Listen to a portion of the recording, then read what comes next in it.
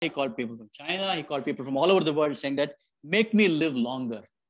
And all of them were petrified because they knew that if they told the great Genghis Khan that it is not possible, they would lose their head. So they gave him some stories and he died. Anyway, so the trait theories.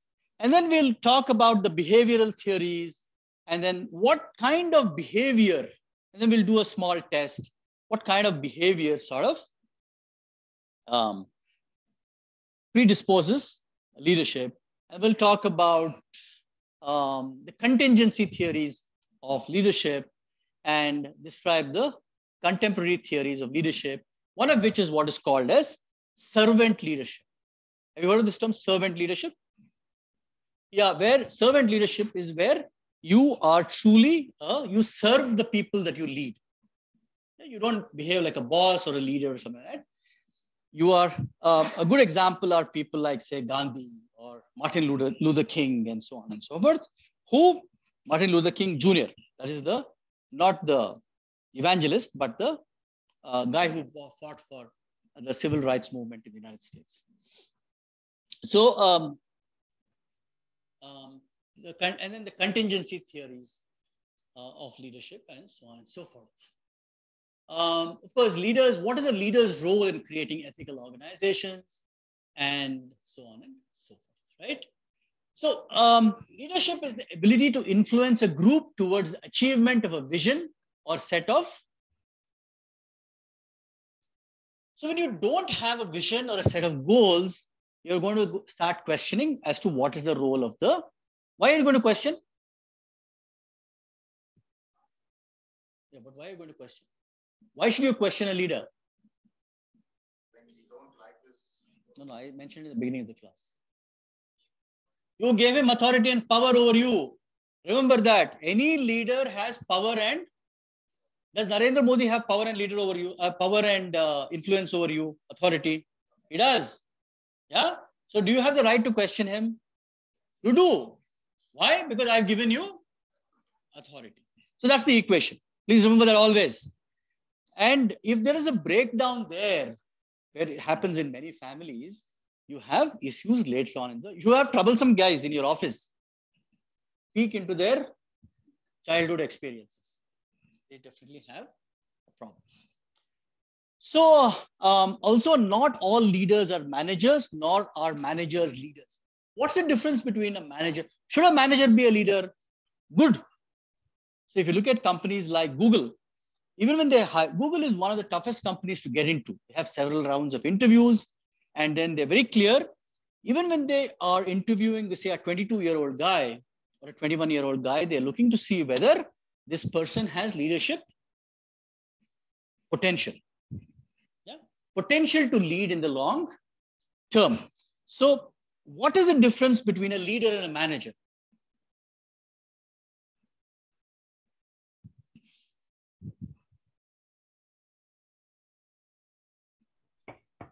A manager would be managing a team and would be taking care of goals and objective or the vision which has been trickled down from the top management. Okay. So he would not be he would be doing whatever he is doing is in line with the vision. He will take initiative, but it would be within the spectrum of that vision. Very nice.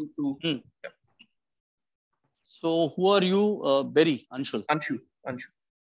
What? Anshu. Yeah.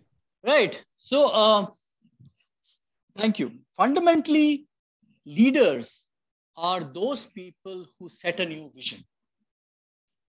And because of that, they encourage certain amount of instability. Yeah, there is a certain amount of chaos. Managers are those people who push towards stability.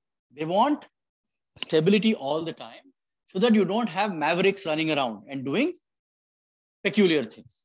So there is a fundamental difference between leaders and, so was Gandhi a manager? He was.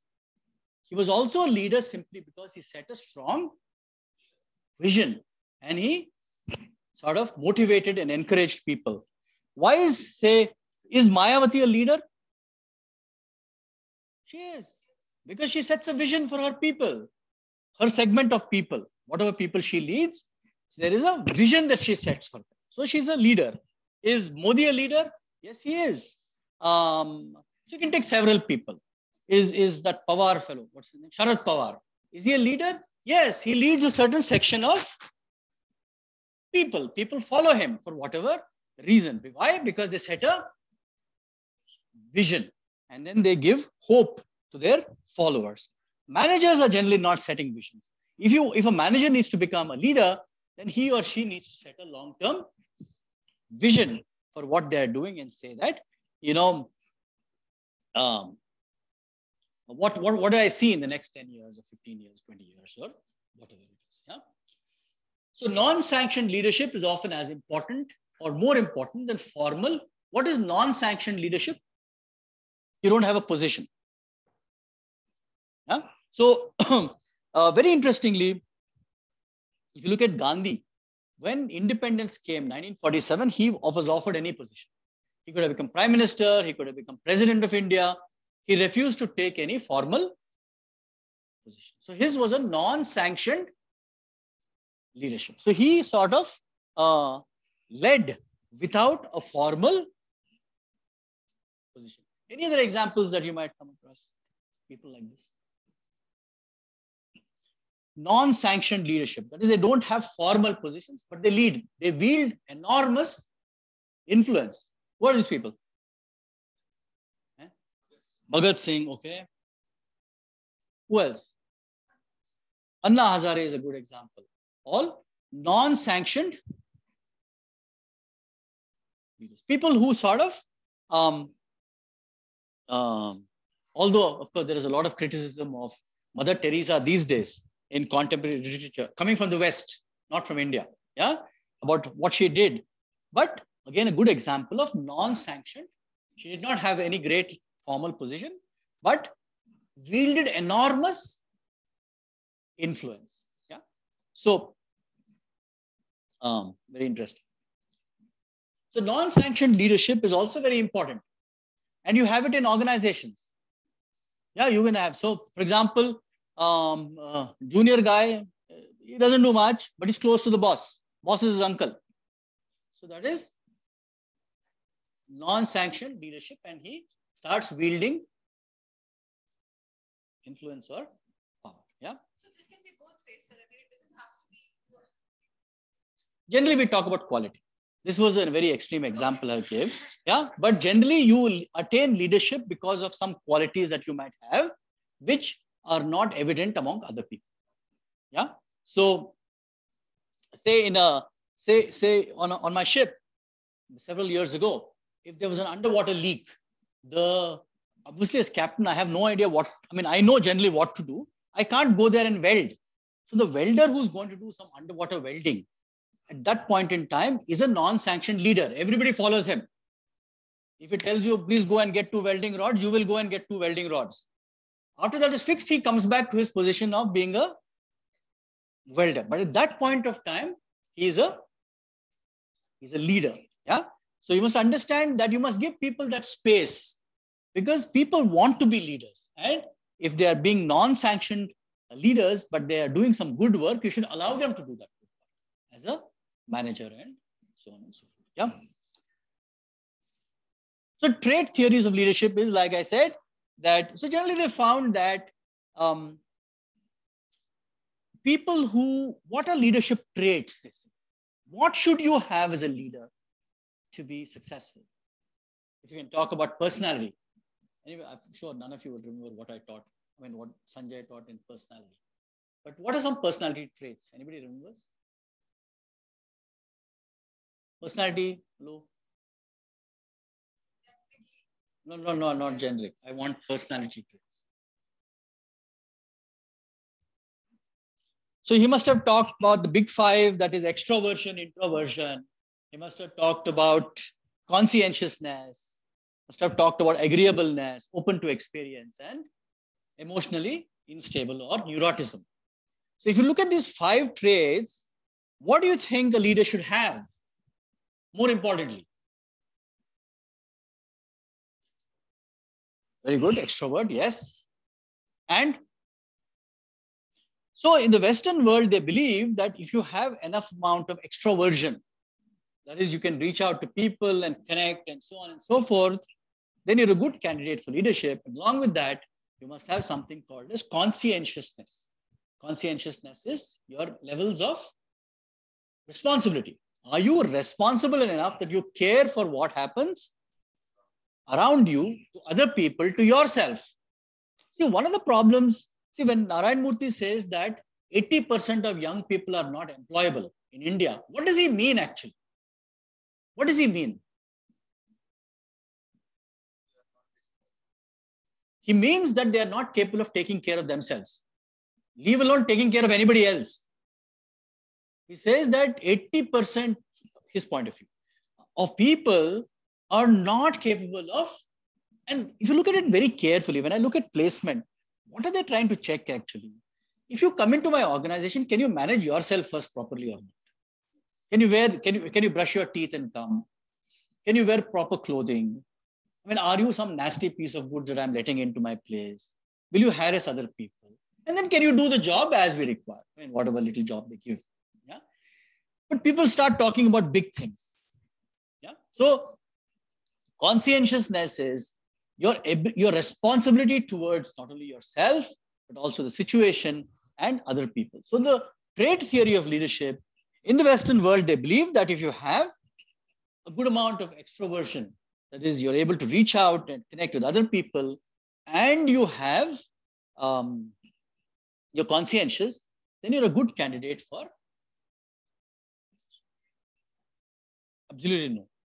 You have several great leaders who are introverts, like Gandhi himself, Steve Jobs, Bill Gates, Zuckerberg. All these guys are visionaries and great people who have no pretense of being extroverts. Are they conscientious? Yes. Yeah. I think conscientiousness is a central trait, but extrovertism and introvertism are kind of good if you have it. If you don't have it, also good. You can sort of work with it as long as you can connect with other people and sort of get a job done. So a comprehensive review of the leadership literature when organized around the Big Five has found extroversion to be the most predictive trait of the effective. This has been debunked. Yeah. But this was the start of leadership theory in the Western world. The trait theory of leadership. And unlike agreeableness and emotional stability, conscientiousness and openness to experience also showed strong relationship to openness to experiences, of course. How open are you to? How many of you are vegetarian? Suppose I put you in China and you have to eat 2 cockroaches. Will you eat? So according to them, that means she is not very open to experience. Yeah, I took again a very extreme example. So openness to experiences. Are you willing to try new things on a regular? Are you willing to read new books? Are you willing to read new types of, are you willing to listen to new types of music? Or you want to listen to the same Lata Mangeshkar types and Kishore Kumar and their duets and so on and so forth? Or you are good for some jazz music or blues or something like that. Yeah. So, but I think it's a good thing to do. Open your mind to new, because it stimulates your brain in many ways. Don't get stuck in the old. Yeah. So there's some people tell you, I eat every day 2 chapatis and 1 small katori of sabji and 1 curd. It's not a good way to lead life. Yeah. You must experience several things. I'm not saying that you should go and sort of do very extreme things, but explore life. Yeah. So extroversion, openness to experience, conscientiousness are some things that people ought to have according to trait theory. So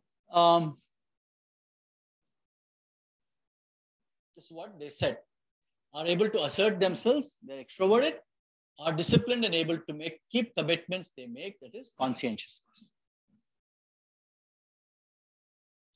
So later on, there's a guy called Daniel Goleman. There's another chap called Richard Boyatzis. Boyatzis teaches at the Case Western Reserve University. I know him quite well. So a couple of times he came here for lectures and so on. He wrote a series of articles with Daniel Goleman talking about emotional intelligence or empathy, how empathetic you are. So today they say that, you must empathize with people. You must be kind. Eventually, you must be, again, coming back to what Confucius said and so on and so forth, you must be kind where kindness is needed. Yeah. You can't go through life saying that I will function like a robo and there are no emotions at play at all, because emotions affect our decision making, like somebody has told you, and so on and so forth. So, and also, what are the emotional triggers of other people? What triggers them, and what can you do? So, as a manager or a leader, you must know that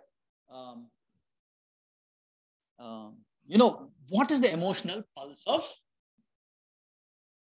people. Any examples can you give me of where leaders use emotion? All politicians do. Yeah. So Modi is talking about Atmanirbharta and Make in India and so on. Gandhi did the same thing, saying that, I will starve to death if you guys don't fall in line, and so on and so on. So all leaders use emotion. Same with, say, Nelson Mandela, a great guy, again, a very good servant leader, or Martin Luther King. All of them use, unless you have other genre of leaders like Stalin and Pol Pot, who straight away shot you in the head. Yeah? And said, end of the story, let's move on to the next guy. Are you falling in line or no? Yeah, but then that doesn't really seem to work nowadays. So people high in EI are more likely to emerge as leaders, even after taking cognitive ability and personality into. That is why you have several people who are very intelligent, who have done academically very well, feeling as top quality managers. Why? Because they seem to have a lack of, they can't empathize, they don't know what's happening, and so on and so forth, right?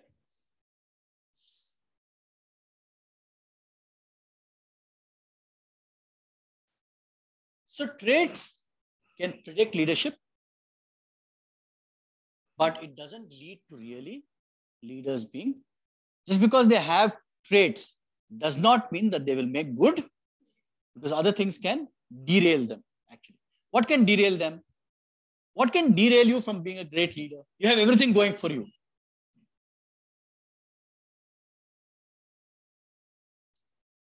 Your followers just may not be interested in what you're talking about. Yeah? Ability to influence. Yeah, you said something. Ability to influence. Ability to influence, okay.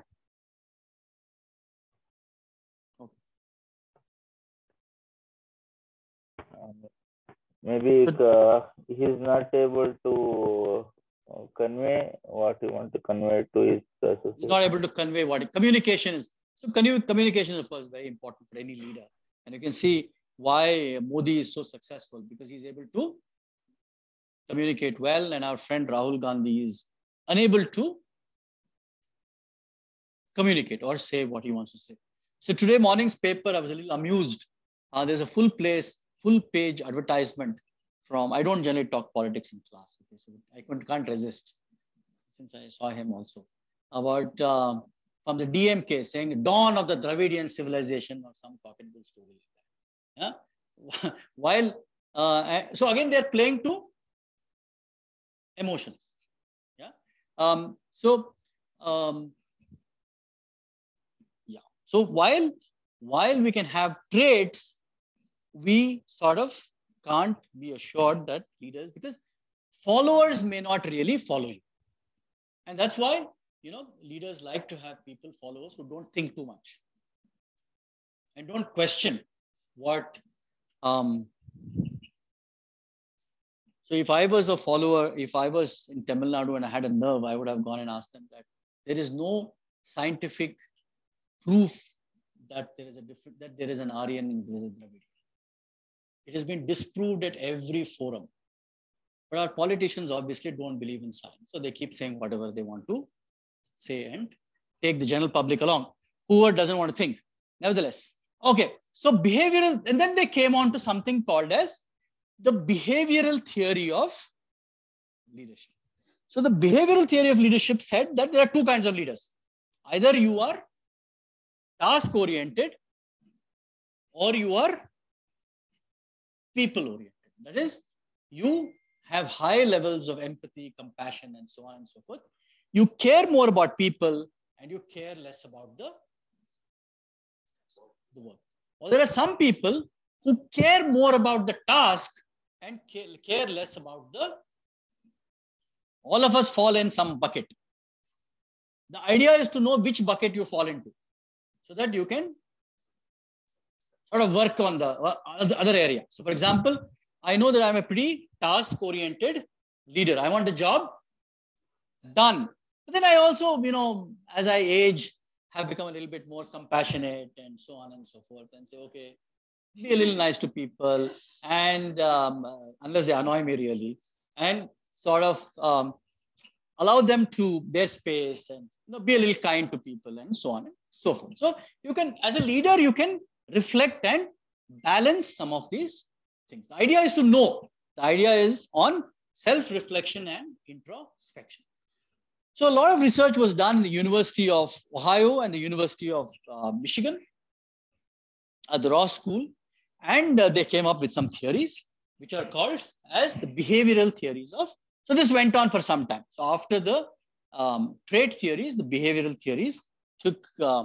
and this was an output of that, the Blake and Mountain managerial brief, which is fascinating. So Blake and Mountain took behavioral theories and they put the x-axis and y-axis, that is concern for production and concern for people. And then they came up with several leadership styles. So one is, of course, 1-1. You neither care about people nor the go and warm the seat and time pass and go home. You'll find a lot of government servants and all like that. Yeah, I won't care what happens to you, nor do I care about the... So I just kind of go there, and it's called impoverished leadership. And then the concern for people is very high, but the concern for production is very... So that is what is called as a country club style. If you get a boss like that, please join. Yeah, because the concern for work is not there at all. Doesn't care, but the concern for people is very high and is a wonderful place to work in. On the other side, you have a 9-by-1. That is, a concern for the task is very high. Concern for people is very... I don't care, about people and so on and so forth. I am more concerned with getting the job done. This is a place which sort of runs very well for a short while, until people slowly start rebelling, and then they say, you don't care about me. In a recession, these kind of leaders are fantastic. Yeah, or also when the company is doing very badly, and then you want it, hauled out of a crisis. People like Jack Welch. Have you heard of Jack Welch? Jack Welch is voted as the #1 CEO of the century. He was the legendary CEO of General Electric. General Electric is this Thomas Alva Edison organization, more than 100 years old. It was doing badly in the 70s and the 80s. And the Americans were very concerned because this is one of their iconic organizations. So they brought in Jack Welch. Welch is a PhD in chemical engineering. It's called Neutron Jack. He used to fire people just like that. So first thing he came in, so he had got into, like the Tatas, right from aircraft engineering to making plastic buckets. They were in every business that they could, lending money and so on. So Jack Welch came and made an announcement and he said, tell me all businesses that we are in, industries that we are in, where we are neither #1 or 2. So they came with a list of, we are not #1 or 2 in plastics. We are not 1 or 2 in this one, that. Close them. Took 30 seconds. All were closed. What happened to the people? Let go. Tomorrow you don't have a job. Thank you very much. Carry on. Get that. The term 4. So, so he was called Neutron Jack. Yeah. And classically, you know, high task oriented. So, he was a very interesting guy. There's some interesting stories about Jack Welch. For example, one story is that there was a very important meeting in the evening at 6 o'clock, and he suddenly said, I have to cancel. I can't do. So somebody asked him, why? So he said, my neighbor is teaching me how to use the internet. Neighbor was an 11-year-old boy. This guy was the CEO of one of the largest companies in the world. So he's a little maverickish, but he turned GE around and hauled it out of its issues and became one of the great. Another good guy is to read about is Gerstner, Louis Gerstner of IBM. So in the 1980s, again, IBM was having serious problems and they brought this Gerstner. The problem was Gerstner knew nothing about IT, but he became the CEO. First thing he walked into IBM, he looked around and said, you know, all these paintings, are they copies or the originals? So somebody said they are originals. So he said, sell them.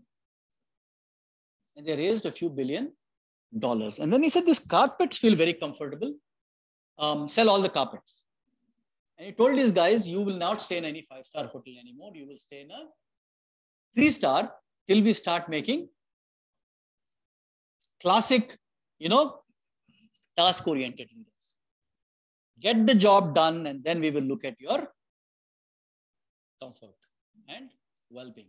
So it works well, particularly when organizations are in.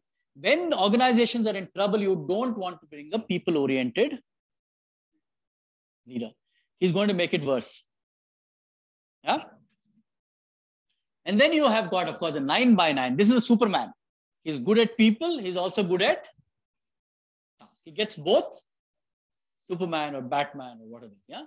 They get both done. You want to be in that space if you want to call yourself a great leader. Yeah. Any questions? You got, I think Abdul Kalam was a good example, who was reasonably good at his job, but was fantastic with people. A good combination. So he may not have been the greatest engineer, but he led people extremely well.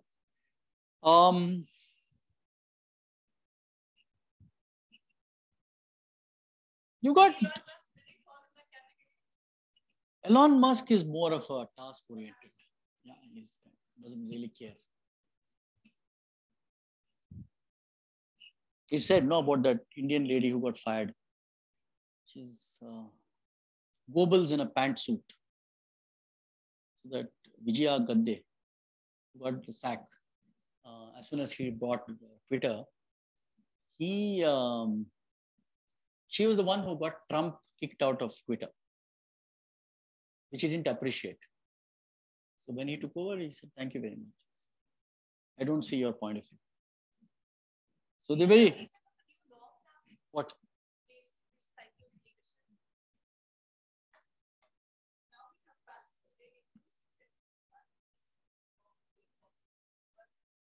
Not necessarily. I think it is more context based. So we look at the contingency style of how do you bring in, how do you tailor your leadership based on, that's the most sensible thing to do. How do you alternate between different styles?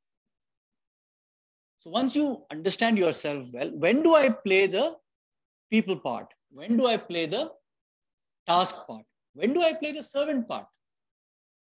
You know, and place my team ahead of me. And so when do I play on emotions? When do I sort of just give everybody a kick on the backside and get them to move on? When do I fire 2-3 people just to pass a message to everybody else? So if you're able to alternate or move between different styles of leadership, then you're going to be successful. And I think that is what makes great leaders. And I think, you know, one of the reasons why, say, our friend Modi ji is successful.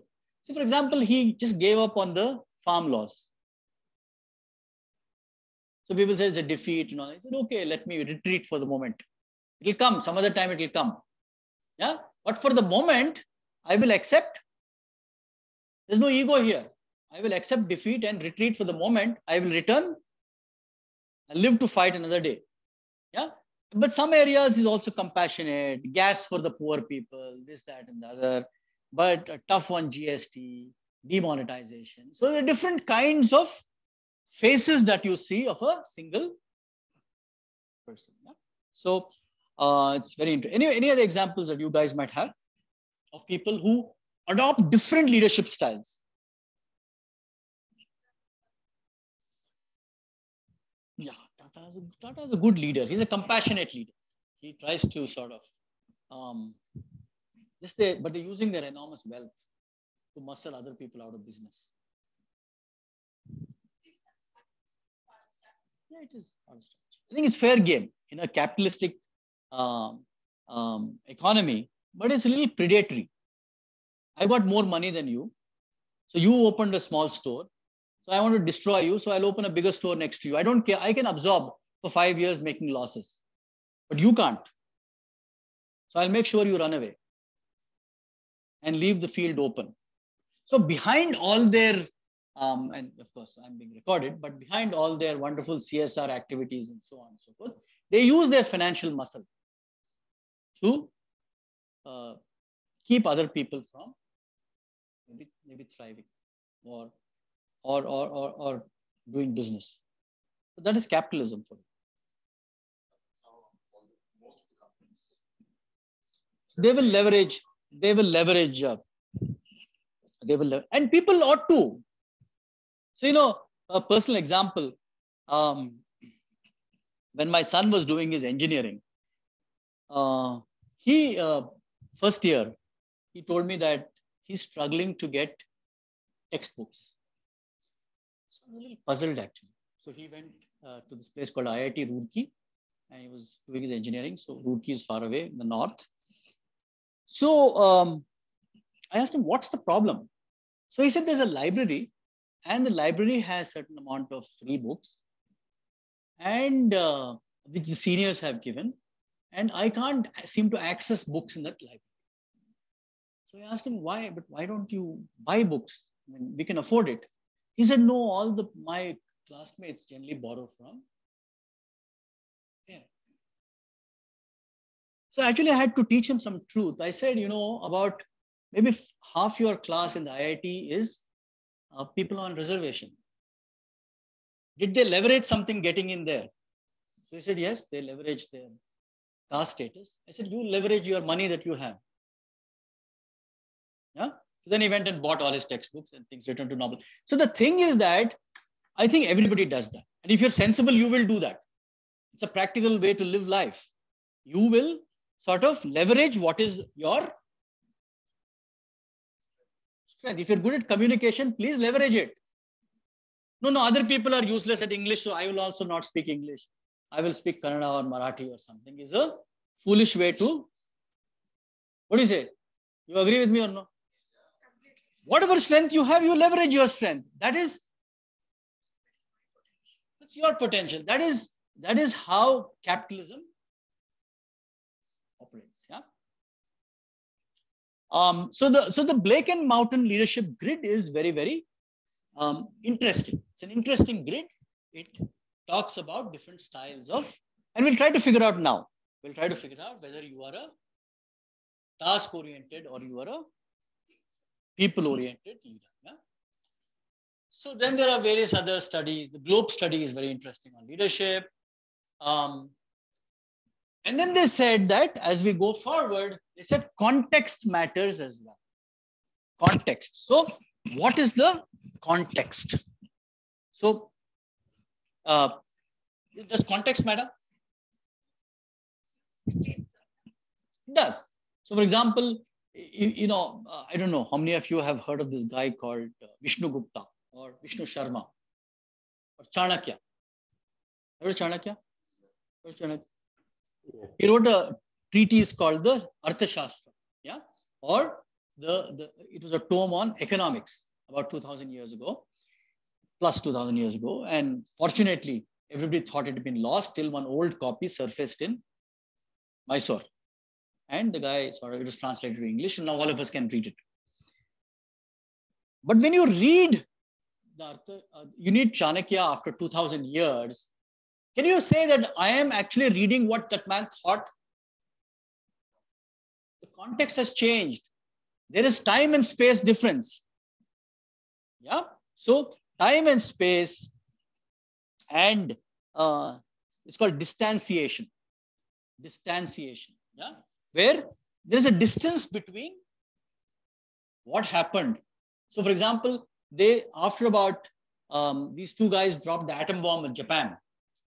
So very interesting. These two pilots, they dropped the atom bomb, turned their plane around and left. The amount of destruction that they had caused did not figure to them. They did not think about it too much. Several years later, somebody had asked them, but if you can drop the atom bomb again, will you drop it? They said yes. Why? Because time has elapsed. See, many people don't understand the horrors of war because they don't see war actually on the ground. They see some pictures, they see it in the movie, somebody firing a plastic gun or something like that. You don't feel the real pain of. So when I used to teach MBA, I used to ask my class, how many of you think we should go to war with Pakistan? All the South Indians living in Bangalore will say we should go to war. The fellows living in Punjab and all that stuff, Kashmir, Rajasthan, they're not interested because they know they're the first guys to get hit or, missiled or whatever. Yeah, they're on the border. So it's like that. This distanciation is very important. And also your ability not to connect to an event because it happened a long time ago. And you are sort of immune to whatever happened. So context matters. And then we come to the Fiedler's contingency theory model. I want you to, I know, I think Arvind must have sent you an email. If you can just take it, please. It's called the LPC model. All of you on line 2, LPC.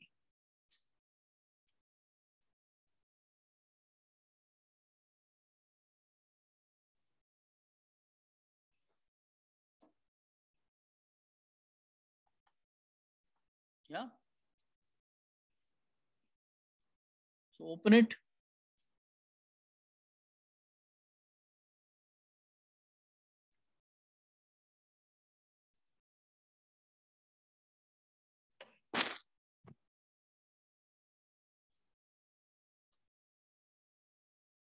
Guys online, can you see my screen? No, I think you can't, yeah?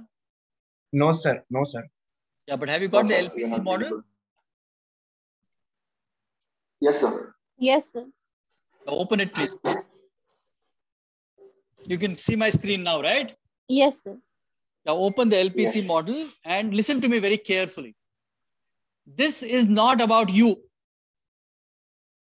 Now think of somebody whom you would never like to work again with. Okay? Think of a person in your mind whom you would never like to work with again.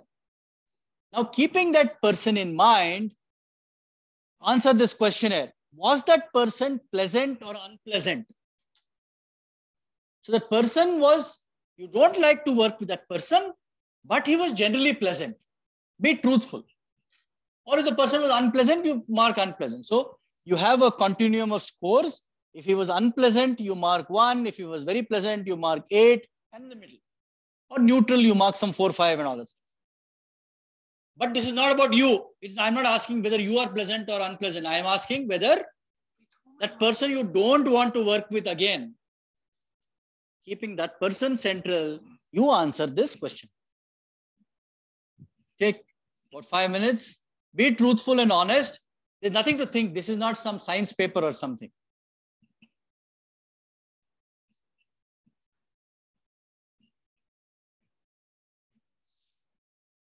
Guys online, did you understand?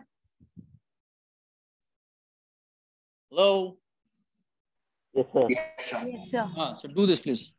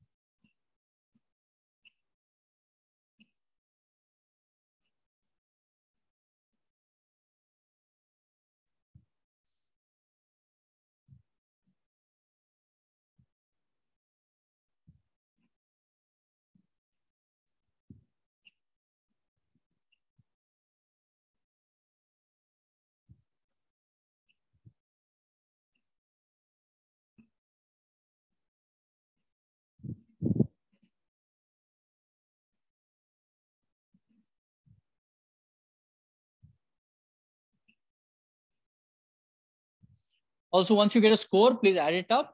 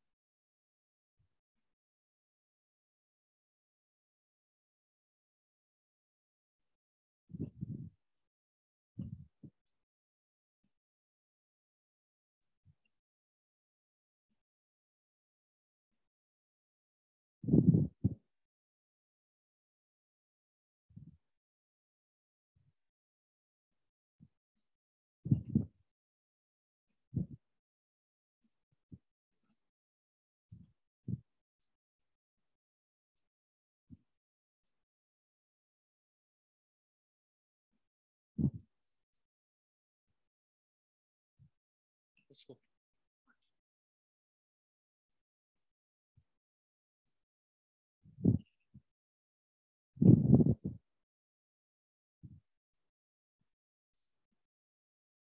Anybody else? Anybody online? You got a score?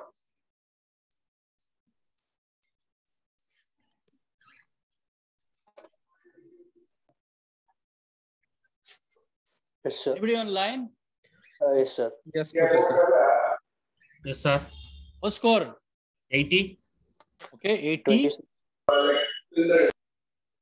What else? 26. 74. Okay. 75. 84. 93. So generally, this is called Fiedler's LPC model. I'll go to the theory in a short while. But Fiedler said something very interesting. Fiedler said,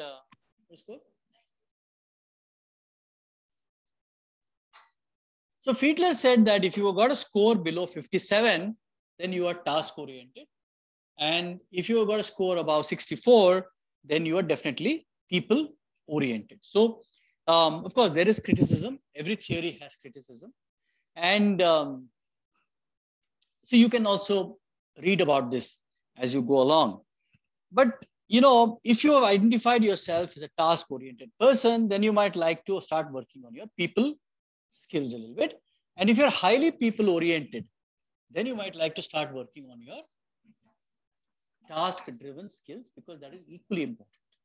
And unfortunately, at the workplace, people who can derive results and outcomes and tasks are more valued, particularly if your company is going through a difficult time. So there are many examples. So you have England voted Sir Winston Churchill. Of course, he is no friend of India, but Sir Winston Churchill as their greatest prime minister. Very interestingly, he led England through the war. As soon as the war was over, he was voted out of office because they did not think he was a great peacetime prime minister. He was very task-oriented, very strong, but he was not great in normal. Another good example is General George Patton, who one of the celebrated commanders in the Second World War. As soon as the war ended, they sent him on retirement. Great war hero, great general, but not good in peace times. So there is a little difference there.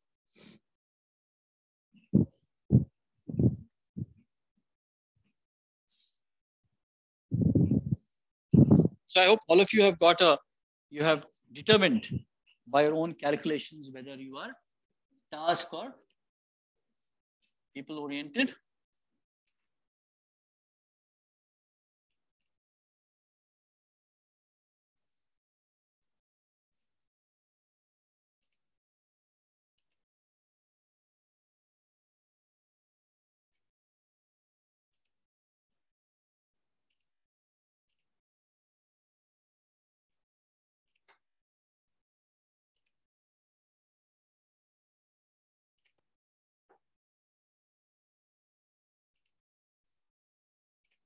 Yeah. So you have done what is called as the LPC questioning. Now,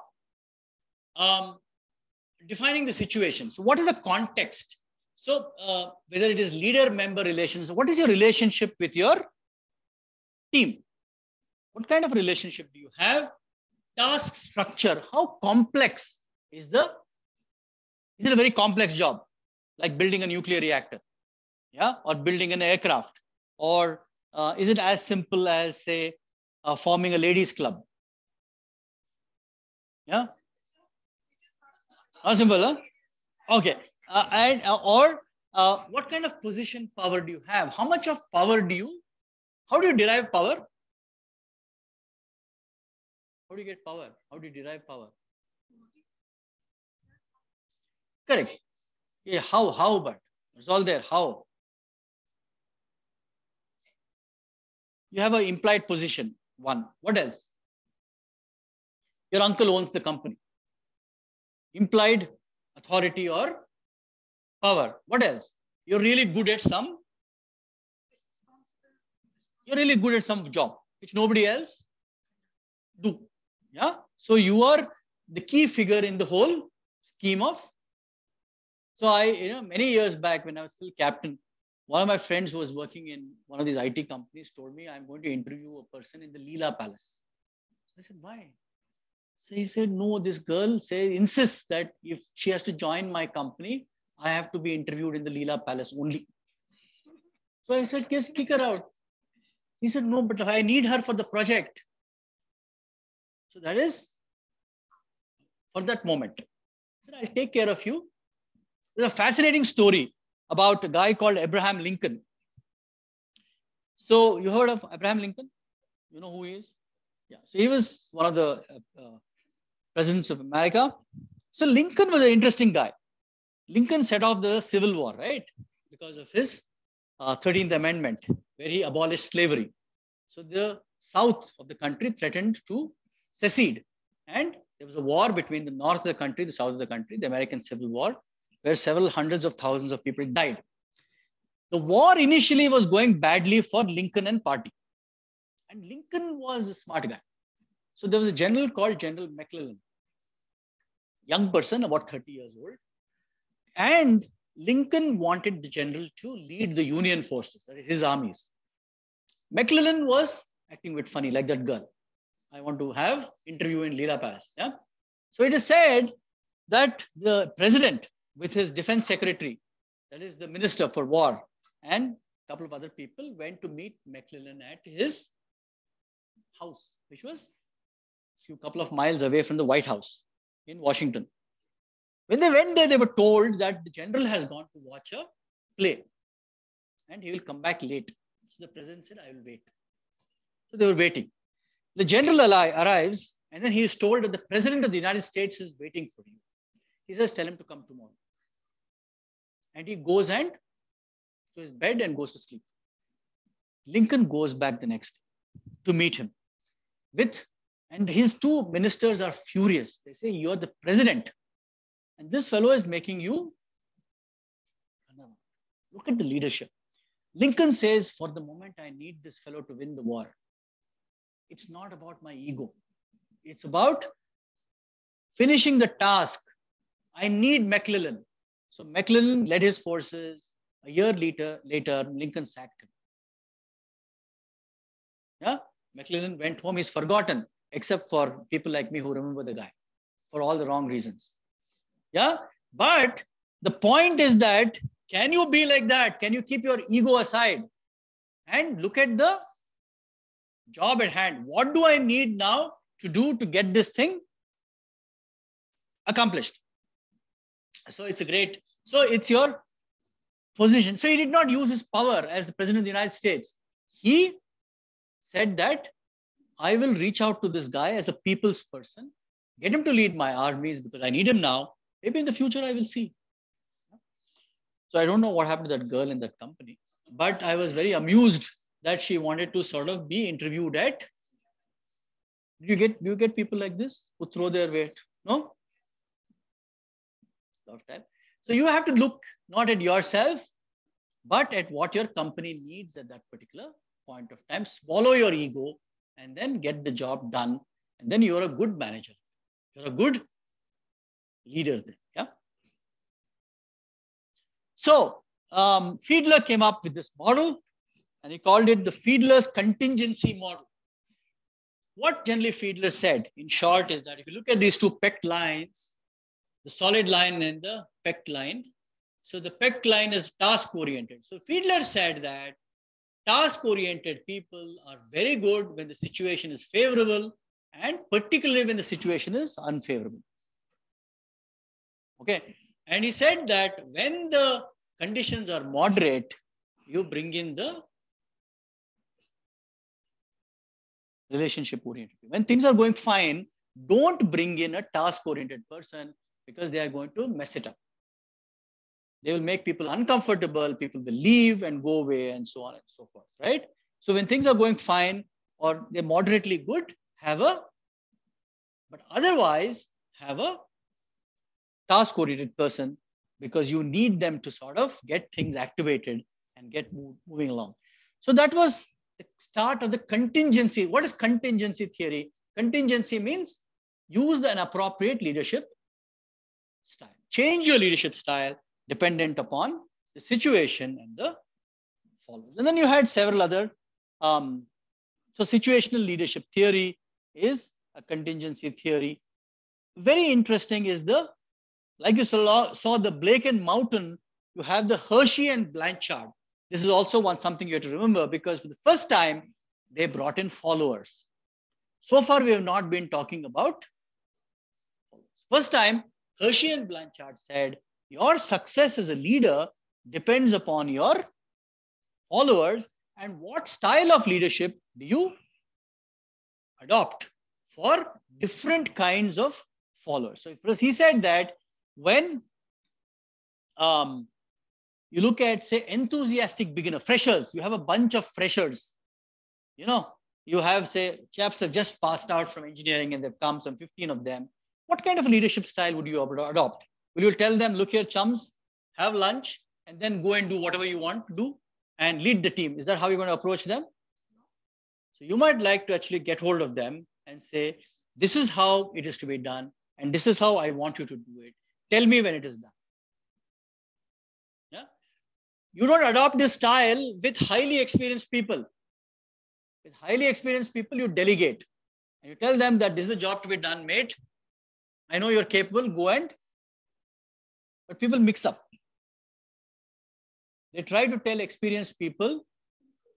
So I find that a lot of people are telling me how to do the simplest things.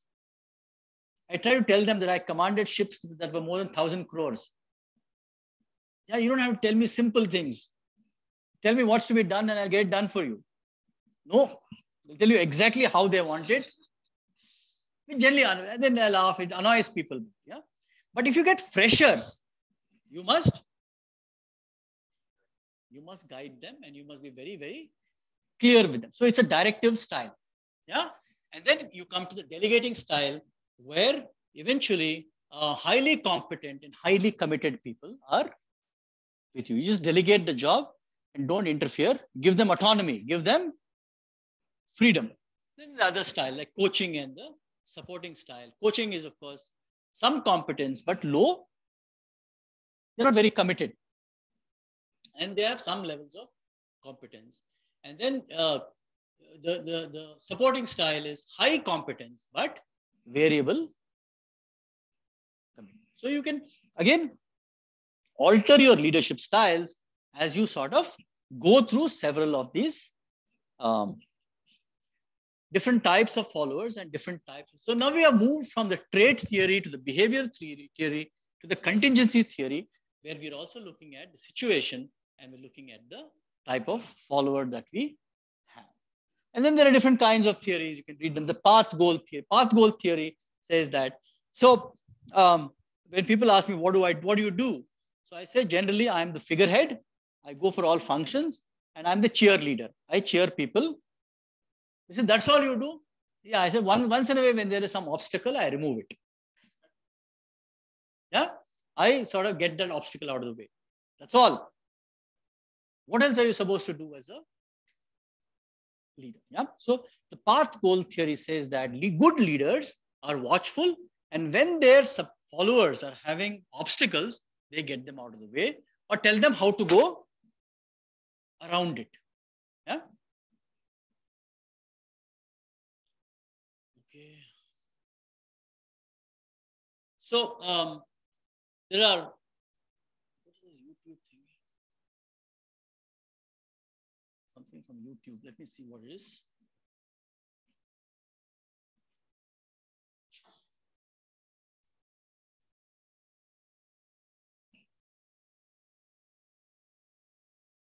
Okay, we'll come to it. So, and then there are charismatic. What is a charismatic leader? Somebody who enjoys charisma. So, for example, some states in India you elect actors as their politicians. You know, they become chief minister. Started off, I think, with Tamil Nadu, Andhra Pradesh, and so on and so forth. Charismatic leaders. These are N.T. Ramarao. He'll dance on the screen and all this stuff with heroines about 1/3 his age. And everybody thinks he's a great. Good luck to them. I mean, I really don't know. Yeah, but and then you had people like, say, M.G. Ramachandran and Jayalalitha, all actors, larger than life. And people sort of look up to them as charismatic. People also immolate themselves when they die. They commit suicide because they have a huge amount of emotional connect and appeal. So charismatic leaders are kind of vision and articulation, personal risk, willing to take on high personal risk, incur high costs and engage in self-sacrifice to achieve their. So say people like MGR and all need not have entered politics. He had a lot of money. He could have gone and bought himself a 10-acre plot in Ooty or somewhere, but they entered politics at high personal risks to themselves. And they can see, people can see it. and sensitivity to followers' needs. They take care of their followers. Free auto rickshaw to you, free plot of land, free gas, free whatever. Yeah. So who's paying for it is another story. But I am ready to sort of give you sensitivity to followers' needs and unconventional behavior. If you look at people like, say, Richard Branson, have you heard of Richard Branson? Yeah, the Virgin Airlines, he parachutes to meetings. He does weird things, right? Elon Musk is another good example. All these people, Steve Jobs, yeah, could be very nasty. He could also be very kind. And great vision and articulation, personal risk, all traits sit very well with them. Unconventional behavior. Yeah. Gandhi, for example, used to never, he would write with a pencil till he couldn't hold it anymore. Why should he do that? And get a new pencil. A small pencil till it ran out. He couldn't hold it anymore. He used to write with that. Yeah. So these are people, or his great experiment with eating only dry fruits. And of course, Gandhi had several other, weird behavioral patterns. He was a great leader. Let's not take that away from the fact. And he contributed enormously to India's freedom movement. But he also had weird behavioral traits. Yeah. As did Elon Musk or Steve Jobs or Bill Gates or any of these.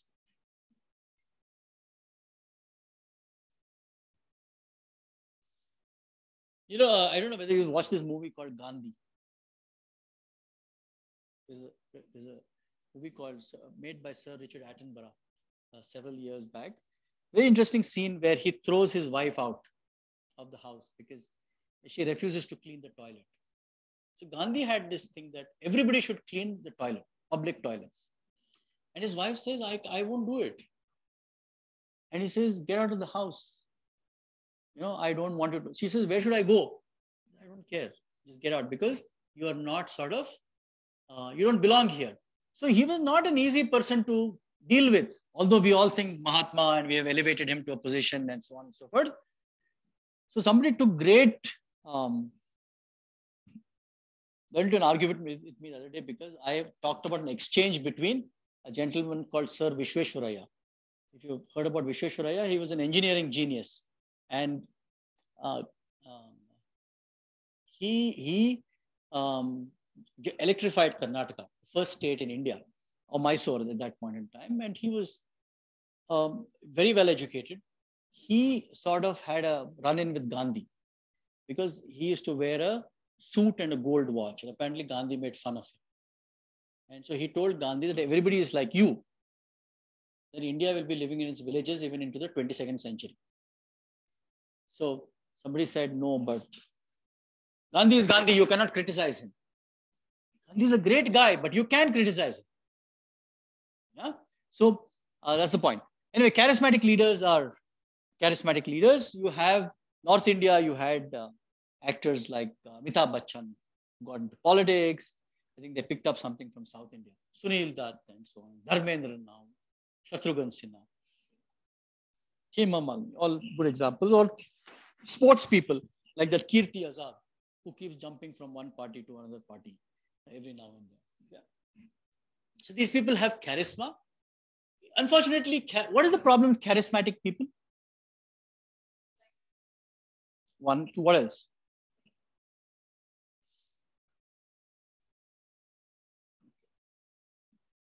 No, sometimes they start believing in their own unrealistic vision.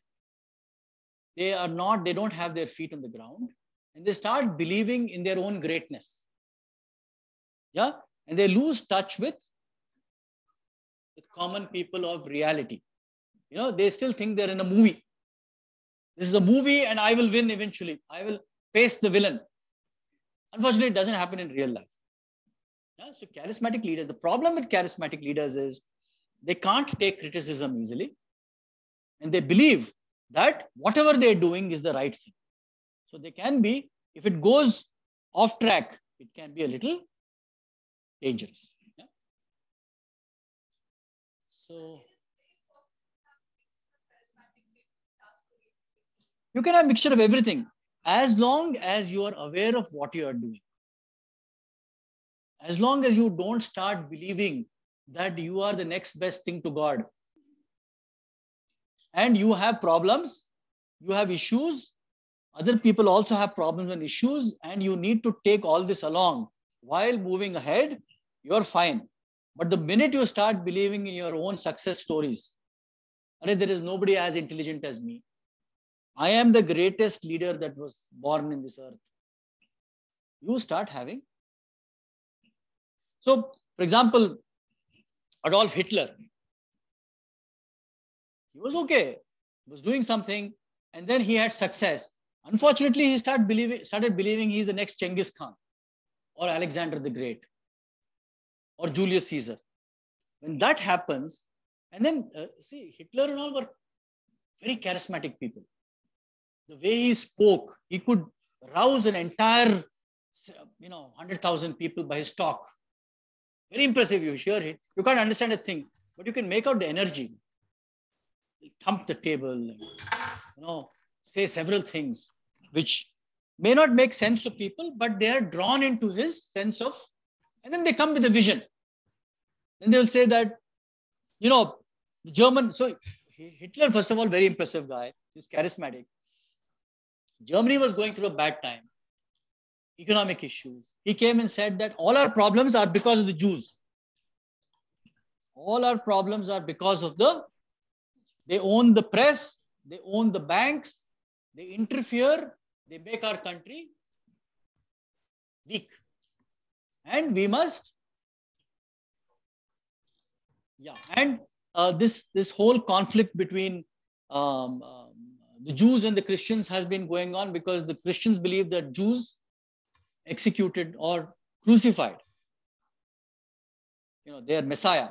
So this tension prevails. He used it very well. He brought an emotion into it.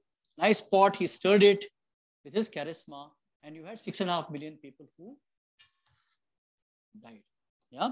So charismatic leaders are all right till they don't start believing in their own sense of greatness. That's why you have democracies and you have people who can keep them in check. But if you can't keep them in check, then you've just about had it. So you're right.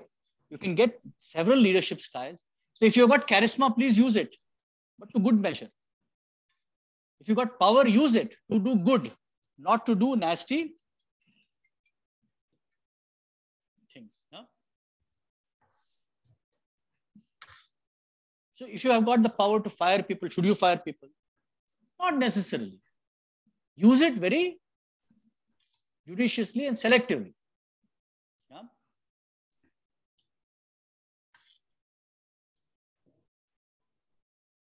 So the dark side of charismatic leadership and all that.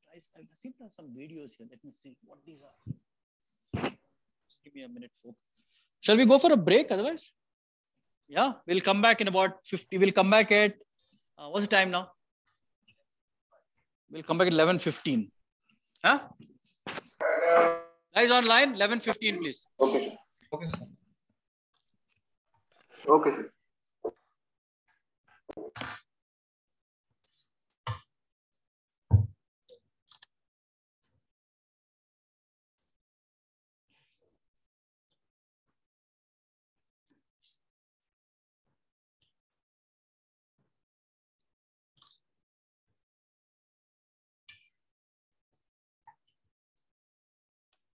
Yeah, guys, hi. I'm back.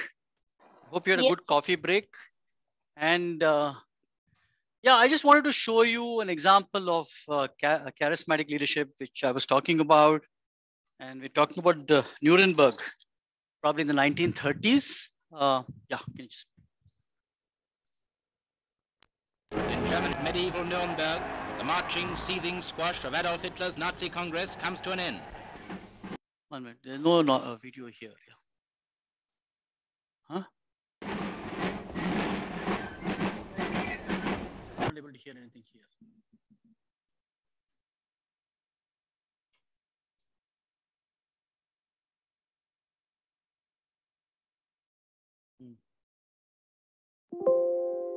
Start from the beginning.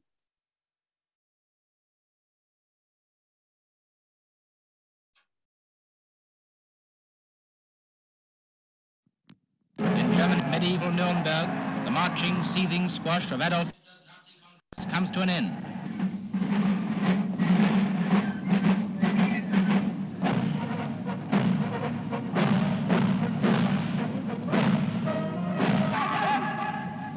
This year they say there are 800,000 pairs of boots standing heel to heel, waiting for the Führer's final speech. And the high spot comes when, after a detailed review of Nazi achievements, Hitler cries, "My life's fight has not been in vain." Indem ich euch Ihre Blicke weise ich, mein Lebenskampf ist nicht umsonst gekämpft.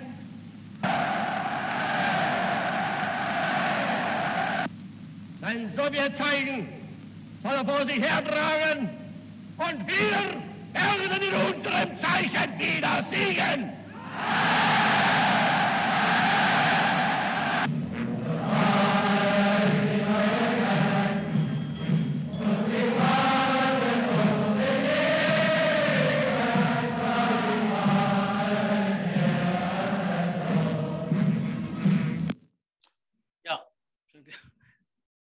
Can we go back to the culture? This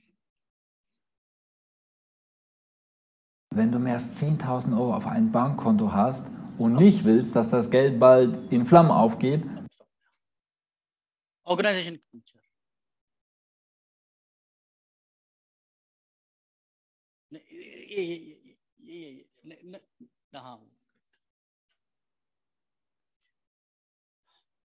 Right. So I just gave you a glimpse of what a charismatic leader, and Hitler was a charismatic leader. And 800,000 people, you couldn't understand, but you could see the energy that he brought to the table. And 800,000 people means about 3/4 of the population of Bangalore assembled at one place. Yeah. And no wonder he could sort of get away with killing 6.5 million people. Good. So we'll move on to organization culture. And what does it mean? Organization culture, all of you know, have heard about it. Organizations talk about it. What does it mean, organization culture?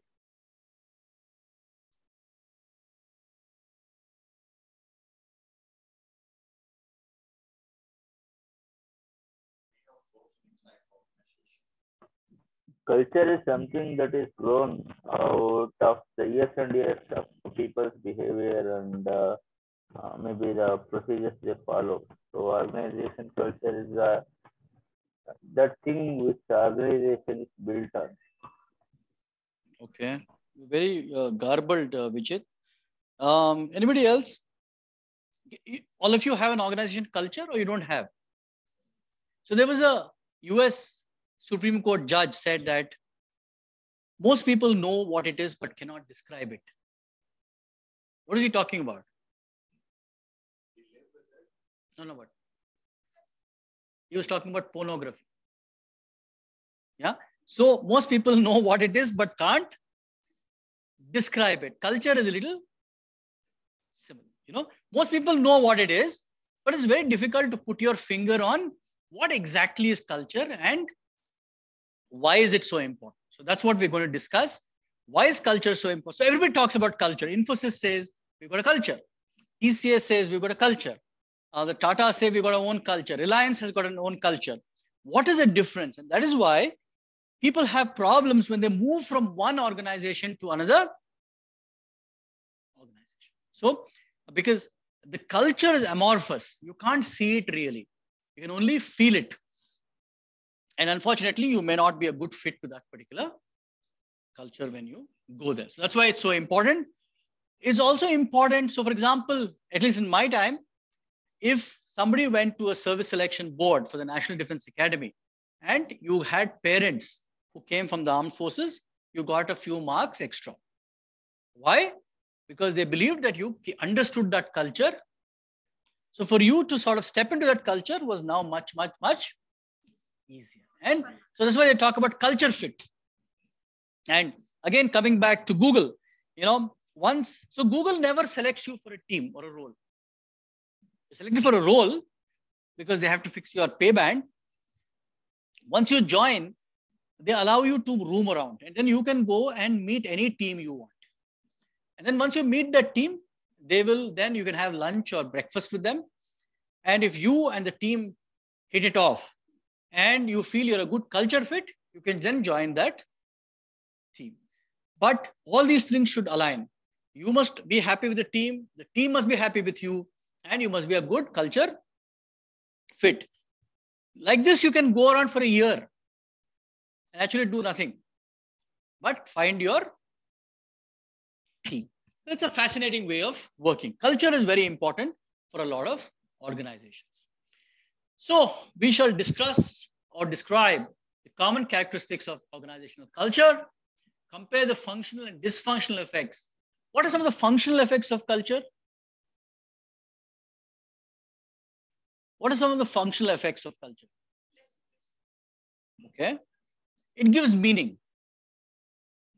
So it gives you a sense. It gives you an identity, right? So India has a culture, right? Does it give you an identity? It does. So yoga is part of our culture, say, or a family ethos is part of our culture, and so on and so forth. They make up our value systems and things like that. So it is a sense-making mechanism where you feel comfortable. You feel you belong to something. That's why when you go to, say, America and you're walking down the road, even a Pakistani becomes your friend. Why? Because you share common culture, right? You don't sort of relate the same way to a Polish guy or a Swedish guy or a Britisher, and so on and so on. So what are some of the dysfunctional effects of culture? Culture can sometimes become too overbearing and can prevent you from doing certain. So it kills innovation in a sense if it becomes very, very, very rigid. So there are some issues with strong cultures as well. Identify the factors that create and sustain an organization's culture. What are the factors that create and sustain an organization's culture? Show how culture is transmitted to, how is culture transmitted to employees? How do you come to know of the culture of your organization? How? Yeah, and? But how? So your leaders, yes. So for example, many years ago, apparently, when Bangalore airport was on the HAL road, the old airport, and Shri Azim Premji landed there. So his Merc or whatever car he drives, I think it's a Merc, did not go to pick him up because there was some lack of communication. So Azim Premji gets into an auto and then reaches his office and then doesn't say anything about it. He doesn't tell his driver anything about it or the guy who's supposed to fix that. And then he just goes back to work. So this is a story. What does it tell you about Wipro?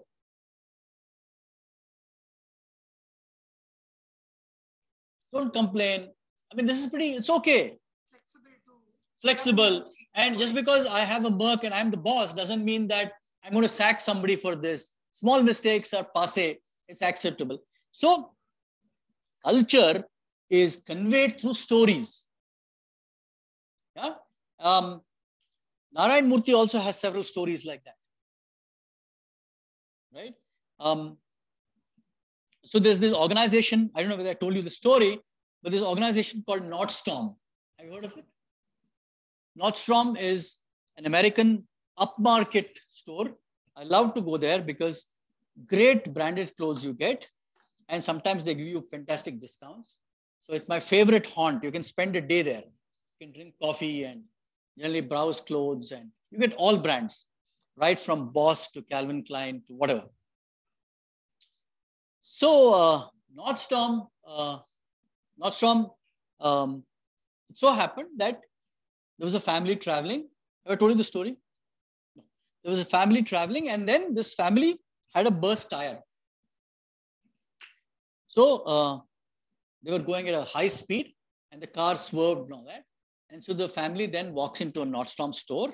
The manager is very well dressed, and he comes out, and the father is very angry. He says that because of your negligence, and you sold us faulty tires, we have this problem, and you endangered my family. So Manager is very polite. He says, sir, please sit down. He gets new tires. Tires are replaced. These people are given something to eat and drink. Then half an hour elapses and he comes and says, your car is fixed. Please go. And thank you for allowing us to be of service. So by this time, this man is, he's kind of quieting down. And he says, don't take this personally, but you shouldn't be doing this. You shouldn't be selling defective tires and so on. So he's leaving. And then the manager says, sir, thank you for coming here, but we don't sell tires. Yeah. So then this guy is shocked. He says, yes, I didn't buy the tires from you. But why did this manager do this? And what does this story tell you? So Nordstorm has this philosophy that anybody's customer is my customer. Yeah. And anybody who walks in, we will serve you. So it's a brilliant story about the culture of, yeah. And if ever you go to the US or somewhere, check it out. It's a great store. So you can take out as many clothes as you want and not buy them.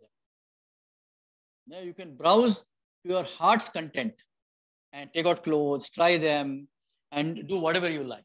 So the thing is that culture is reflected through, how do you know about Indian culture? Look at it, through stories.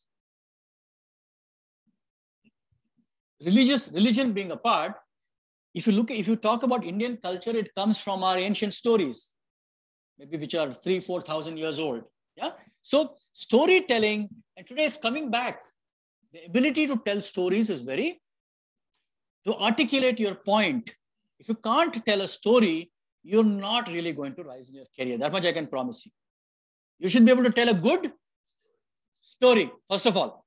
Yeah. Keeping quiet and not saying anything is not good for your career anymore. That happened in the good old days. The good boy, silent boy, humble, all that utter nonsense is gone. Today, you have to speak and make your presence felt and make your point. You must have a brand, personal brand. This guy believes in this and he can defend it. Yeah. So, ethical culture and a positive culture. What is an ethical culture?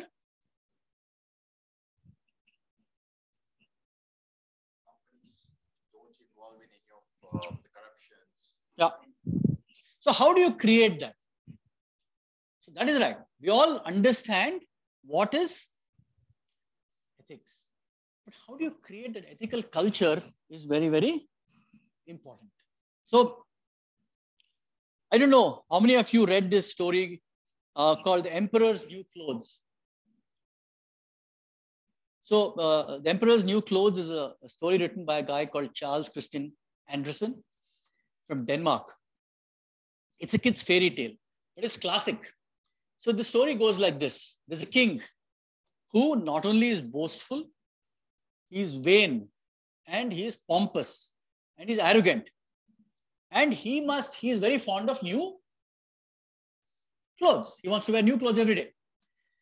And his ministers also understand the king, their boss, very well. And this pervades the kingdom. So two people walk in one day, and they are the gate, and the gatekeeper stops them. What's your business? State your business. So they say, we are here. We are the finest tailors from the neighboring lands, and we have come here to stitch the king new clothes. So the guard runs and tells the minister, who runs and tells the prime minister, who runs and tells the king. Bring them in. So they come in. And so they say, we can make you the finest clothes. It's going to cost you. The king says, go ahead. What does it cost? So they say, give us a room. You have to give us this much of gold, silver, silk, finest silk from India, and thread. 6 months, you can't come and see. We'll take measurement. And you sort of keep clear of us. After 6 months, your clothes will be ready. But nobody can come and see. Cash in advance. King says, done. Not his money, right? So they're given a lot of money. So 6 months later, they got a lot of cloth, silk, gold, everything. So he comes and says, are my clothes ready? And every now and then he's curious, he's trying to see, he says, treat these people well, keep them well fed, give them a lot of wine and food. And then in 6 months, they say the clothes are ready. And they tell the king, take off your clothes. So he takes off all his clothes and they put something on him. And they say, only thing condition king is that only intelligent people can see these clothes. If you are stupid, you cannot see these clothes. So the king says, excellent. And then he feels nothing on himself. But then he says, these guys said that only intelligent people can see these clothes. So he keeps quiet. And he asks his ministers, can you see the clothes? How fine they are. So all of them says, yes, your majesty. Clothes are fantastic. Actually, he has got nothing on. So now he says, I have to go on a procession and show my people my new clothes. So he goes out in a procession and they're going. And then everybody says, everybody knows this. Only intelligent people can see his clothes. So everybody says, what great clothes are these? There is only one girl who's 7 years old who says, but he has got no clothes on. And then her father slaps her and says, shut up. So your organizations are mostly like that. Yeah? Where you create an atmosphere of fear. And then anybody who is willing to speak the truth, you shut them up. So you must have culture, and then you create unethical organizations because fear pervades the organization. Yeah? So the Emperor's New Clothes is a fascinating story of organizational ethics and how organizations actually create an unethical situation. Everybody knows what's an ethic or what ethics are, but they create a situation where unethical people will. So you can see the king set the context by saying that clothes are very important, by being arrogant and boastful, by spreading fear. It went down his ministers and then went to the common. So everybody fell in line with this culture, except for the little girl who probably was not part of the system. She came from somewhere she did not know, so she spoke up and she got punished for that. Organizations behave in exactly the same manner. Yeah. So it's about what is it? How do you create a positive culture which takes care of ethics, and then how national culture can affect the way organizational culture is transported to another country. So national culture is again a little different. How is our culture different from America or Russia?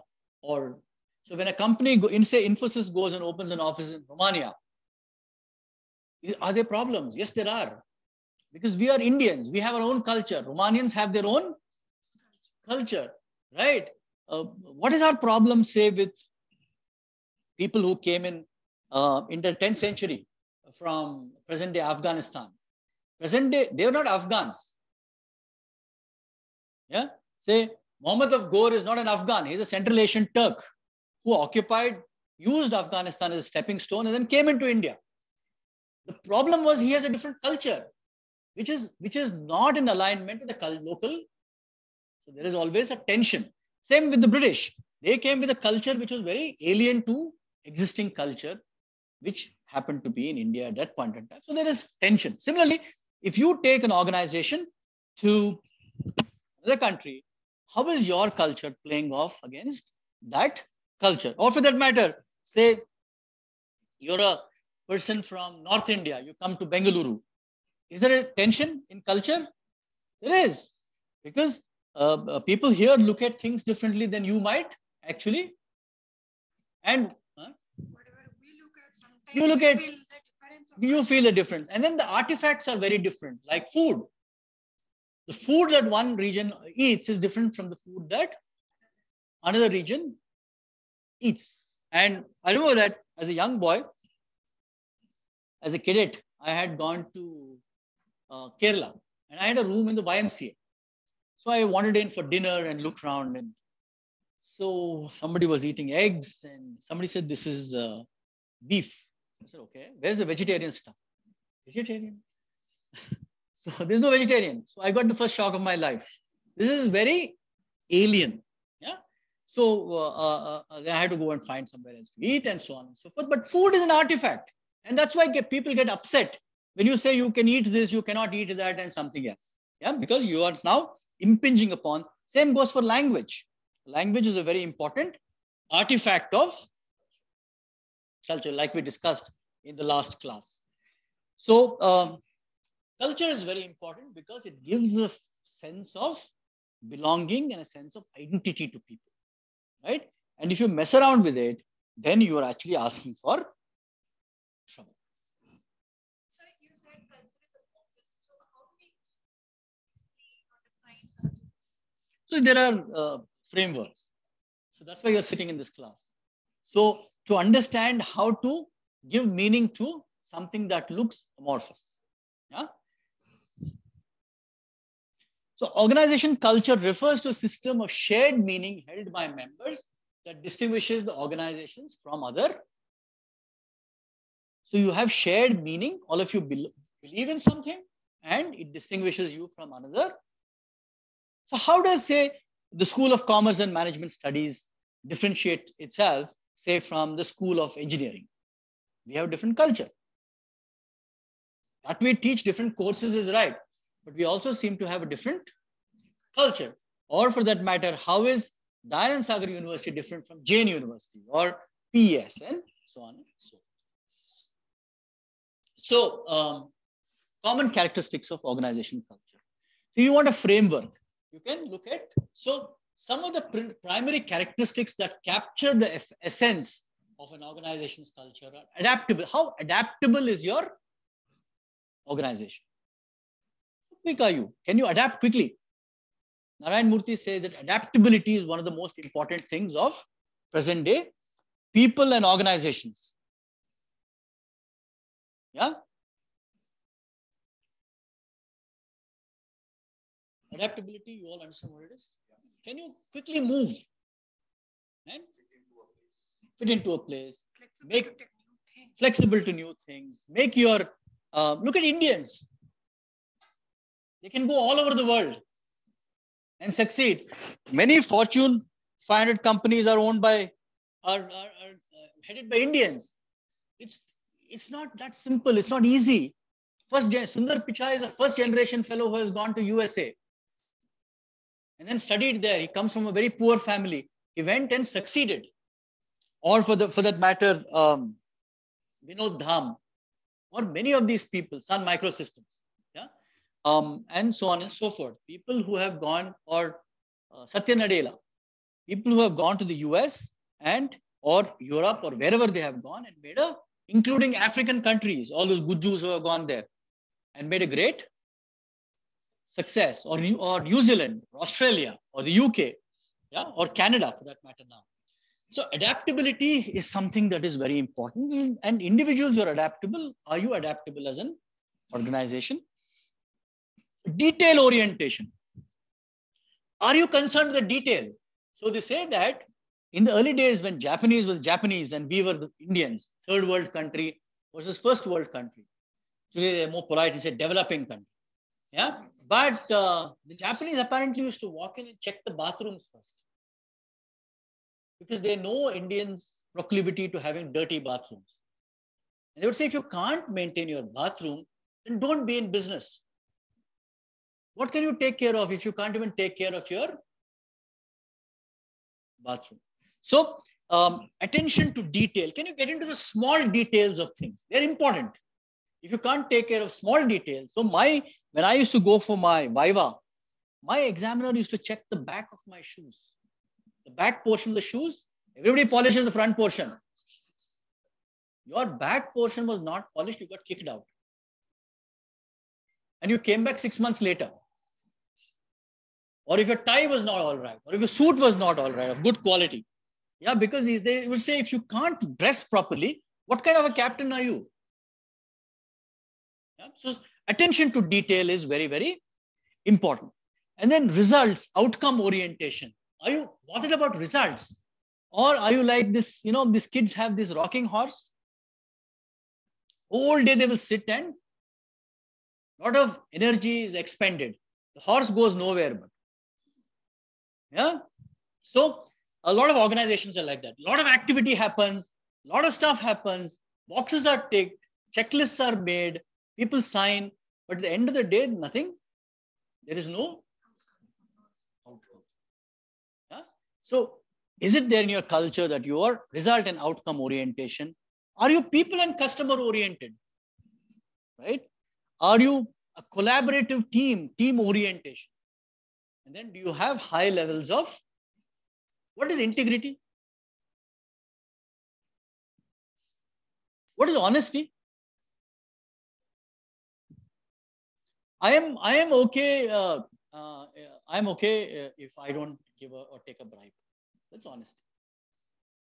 I am concerned whether you would give or take a bribe also. That is integrity. Yeah. So you have people in your organization who you can't say that I'm an honest guy, but my organization is dishonest. You shouldn't be there. No, they're paying me 2 lakhs a month, so it's okay. There's a lack of integrity. Yeah. So you being honest in a dishonest system is not integrity. Yeah. I hope you can make the difference between that. All of us say, everybody takes dowry, but I didn't take. But your whole community seems to be taking dowry. Why does that happen? Yeah. So,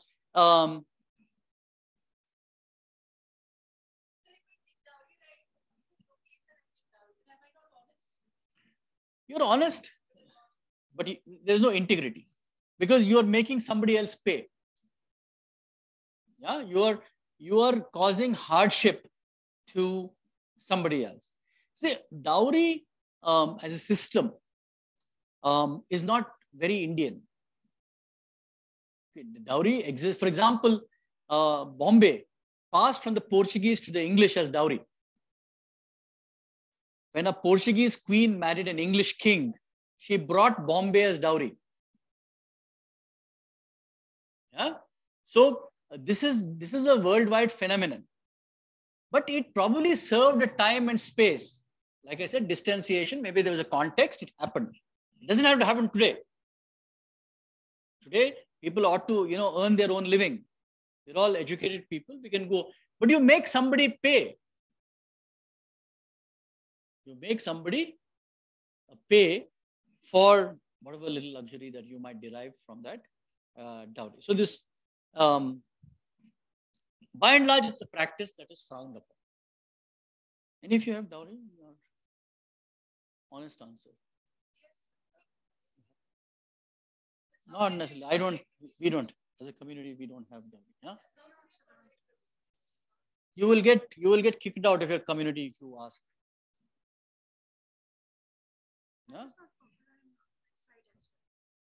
You can't go and overtly ask people for. You run the risk of being ostracized, and people will look at you in very poor light. Yeah, some value systems still exist. So yeah, but anyway, it's a practice. Good luck to people, whatever they do. Yeah. So another common cultural framework, that is how organizations define themselves, are a clan. A clan, that is, we're like a tribe. Yeah? We have an organization where all people are Kannadigas, or all people are Tamilian, or all people are Bengali. So they don't believe in this concept called diversity, where you people learned in the first class. Yeah, I don't care about diversity. I will have all people from my community. It's a clan. And you have several organizations. You have all these Lala companies which operate. For example, even the Tatas, for a long time, they had only people of their. People don't talk about it, but they will head the organization and be an important clanish. Yeah? You have other people, like, for example, Asian Paints. Asian Paints was started by a few Gujaratis in the 1960s or 70s. Somewhere along in the end of 70s, they decided this should be a professional company. They stepped out, they brought in people from the IIMs, and they said, you run this company professionally for us. Look at where it is today. Yeah? So clan versus a professionally run organization are different. Both have their, good points and their bad points. And then you have an adhocracy, the market, and the hierarchy. Yeah. So, what is a clan? It's an extended family. There is a lot of mentoring, nurturing, participation. As long as you are loyal, I'm loyal. So please take care of me. Performance is not the big thing here. Yeah? Loyalty takes more. So don't get into an organization which is clannish and then say, I'm the greatest performer. It's not going to work. Because performance is not something that they're looking for. They're looking for loyalty. How loyal are you? Okay. So that's the problem. And adhocracy is dynamic, entrepreneur driven, risk taking, and values innovation. Like, say, for example, like the Googles and 3M, some of those companies, where innovation, risk taking, maybe Apple, dynamic, a lot of energy, a lot of things happening and so on. It's an adhocracy. And then you have a hierarchy, structure, control, coordination, efficiency, stability. Indian Army. Are they innovative? Not necessarily, but they want stability. So they have a strong hierarchy. And then you have market that is result oriented, gets the job done. Now go and get, I don't care if you have to bribe somebody or not, go and get the damn job done. And values competition, achievement. They get the energy from competition. They will compete. So if the Tatas open a jewelry store, you will have Reliance next to them. We are here to compete. Yeah. And we will compete. And we will get the job done. There is a it's good. You walk into a Tanishq store and you walk into Reliance jewelry. You will see the stark difference in how they do business and what is their value proposition. What is it that they bring to the table? Yeah, you find out and let me know. Yeah, and can you notice a difference in cultures? So again, culture is very, very interesting, and this is how you can define it. You can also Franz Tropendar was a Dutch guy, and he brought in at the international level. You can look at Franz Tropendar. Madam, you should get a notebook, unless you're like C.V. Raman or something. Write something then.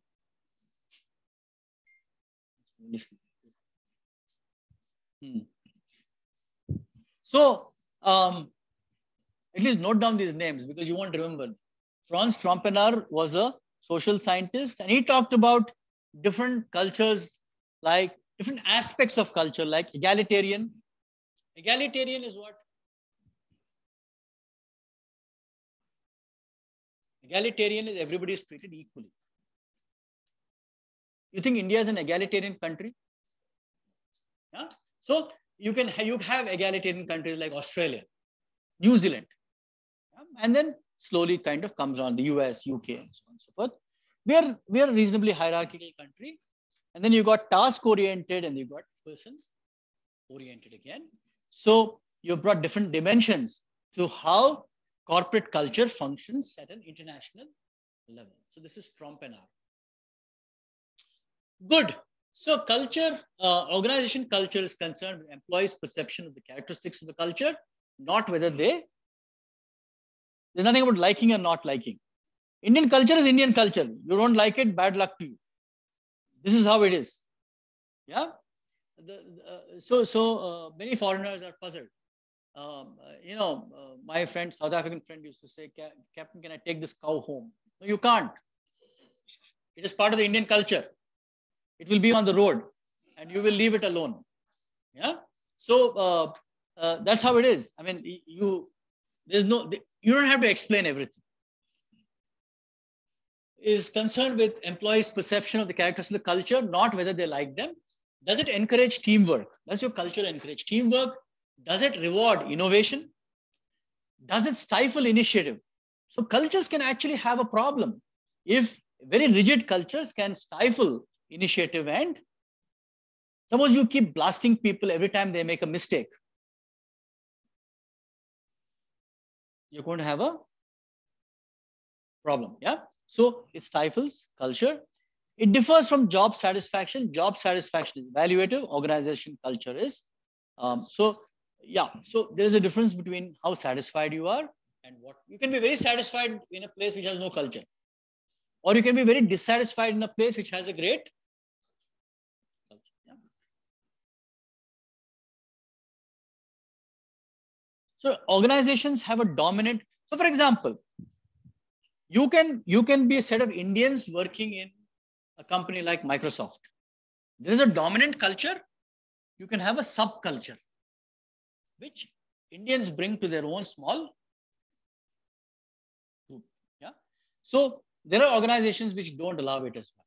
So, for example, in the Navy, you're not supposed to have subcultures, and all the Kannadigas cannot get together and make a bisi bele bath on Sunday morning and eat it or something. So your training is hammered through at a young age as an officer, that you don't talk religion, you don't talk politics, you don't talk caste, you don't talk. So caste was something that never figured in any discussion. Say, even when I grew up, first time I heard somebody asking me, what caste are you, was in a university. And somebody came and asked me, are you this caste? So I said, what business is it of yours? How should it matter to you? But apparently it mattered to him. These kind of questions don't happen on ships and so on. So discussion doesn't center around this. Yeah? So cultures can be sort of hammered through at so you value systems or what. I'm not saying discussing caste is good or bad. I'm not getting in that territory. I'm saying that it doesn't occur in certain areas. In certain areas, it is more. There are certain organizations will say that I will take only people of this caste. Good for them. Maybe it works for them. Yeah, who are we to judge? So you can have a dominant culture and you can have a subculture. So you can have strong cultures versus weak cultures. Strong cultures, of course, if you have a strong culture which is good, in a sense, it can drive performance because people are more aligned. People know what they have to do because it influences people. You must also understand that culture is a controlling mechanism. So say Infosys, do you think a normal Infosian will go and give a bribe to somebody? Why? Because the culture says you have to be ethical. There are other organizations which will say, okay, TK, give. So people are quite happy to. So the culture, in a sense, is a controlling mechanism which tells you what to do and what you can do and what you cannot do. Yeah?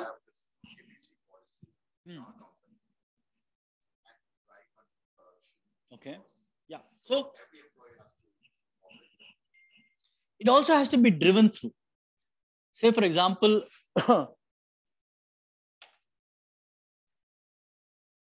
there's this American company called Alcoa. I don't use that case study now. Alcoa is Aluminum Corporation of America. And it is one of the largest manufacturing organizations. So Alcoa again was doing badly. And they brought in a government servant to be their CEO. People were, actually the stock prices fell further. Once he became CEO, they said, what? I mean, first of all, the company is doing badly. And they bought this government fellow. So he was a very smart guy, forget his name. He looked around Alcoa and he identified that they had serious safety issues. So safety was not part of their culture. So he started working upon it. And people were dying because of accidents. So he said, I have a zero tolerance towards accidents. And then he brought down the accident rate. And one day he found a few people, nuns, these Christian nuns, they had come to his office and he was very surprised. So he said, why have you come here? So they said, look, you talk about safety. He said, yes.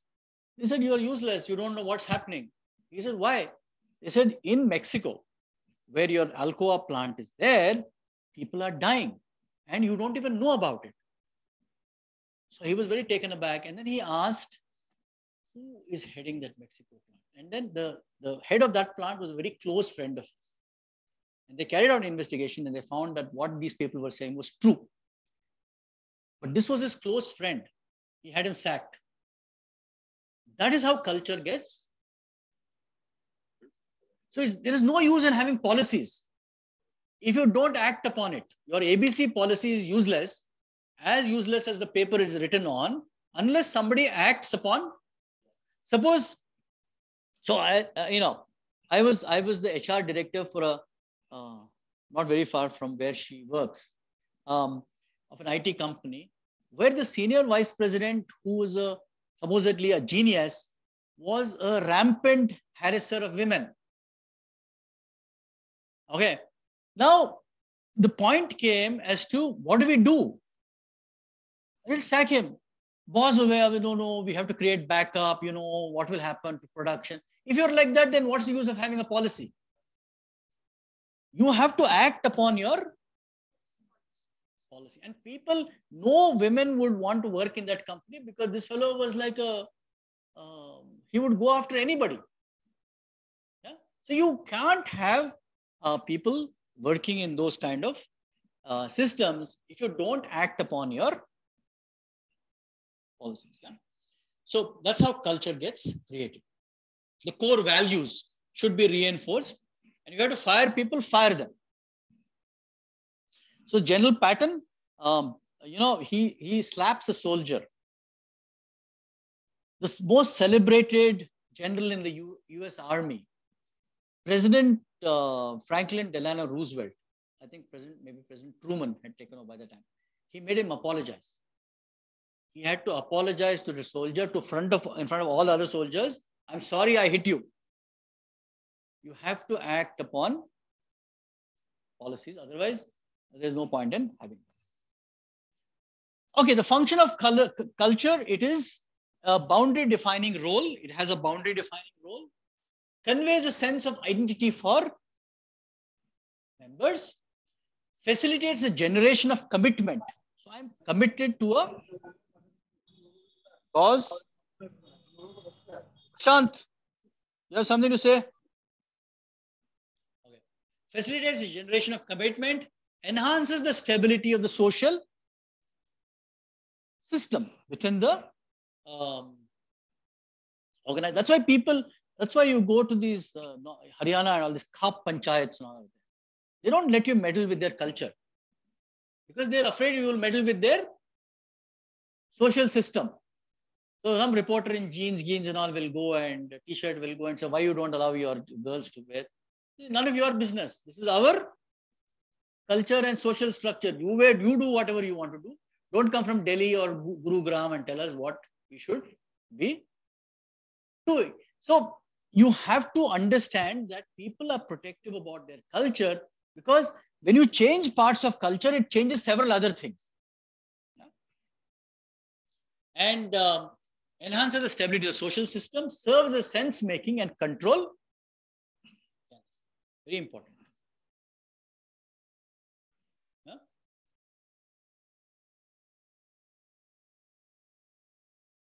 Otherwise, you can't make sense of anything. There's chaos.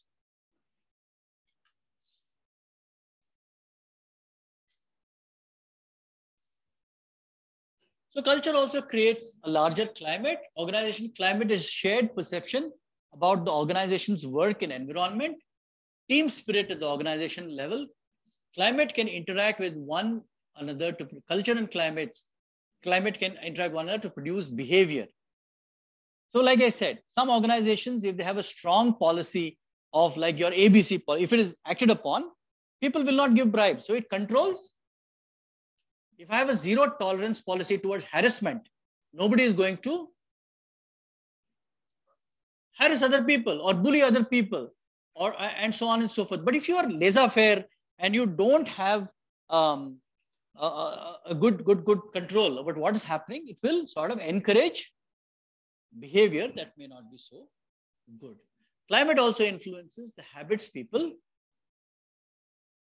So you can actually control people's habits. So I'm very particular that my professors and staff come well dressed. Do I come well dressed? You bet. I don't have a tie today, but generally I'm in very sober clothes, no jeans and so on and so forth, but very formally dressed with a tie. And I expect other people to fall in line. That's our culture. Yeah. So it encourages certain kinds of, but if the boss only comes in boxer shorts and, chappals and so on and so forth, and like happens in some IT companies, and so on and so forth, then what it will encourage that kind of behavior. So the ethical dimension of culture, organization cultures are not neutral in their ethical orientation, even when they are not openly pursuing ethical goals. Over time, the ethical culture or the shared concept of right and wrong behavior in that workplace develops as part of the organizational climate. So, very interesting book. I think I showed that class. It's called the No Asshole Rule. Okay, try to get a copy and read it. How to behave yourself and make sure other people are properly behaved in the organization. Yeah? It's written by a guy called Bill Sutton. He's a professor at Stanford University. It's a nice book about what constitutes decent. Today, most organizations don't tolerate bad behavior. You can't go around intimidating people or scaring them and say your job will go. Yeah. Do they do that in your organization? Doesn't work, no?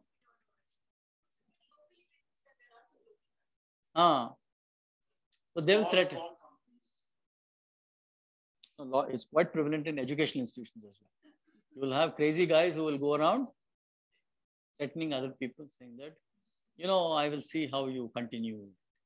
It's nasty, not in the 21st century. And intrinsically, it's not correct.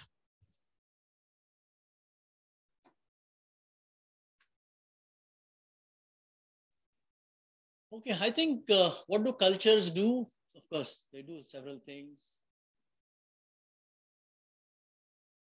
I think you can read all of these things.